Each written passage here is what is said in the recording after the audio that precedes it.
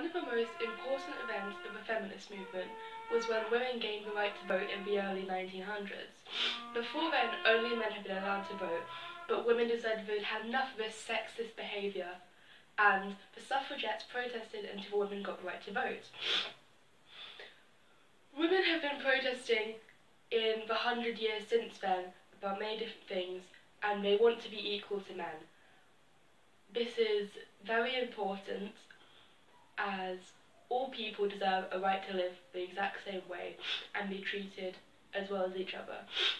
Even today, inequalities still exist, but the feminist movement is hoping to tackle these issues and make people's lives a lot easier. God, I love voting. I just love it. Oh, I know you do, dear. But I wish I could vote. Preposterous. Voting isn't for silly women like you.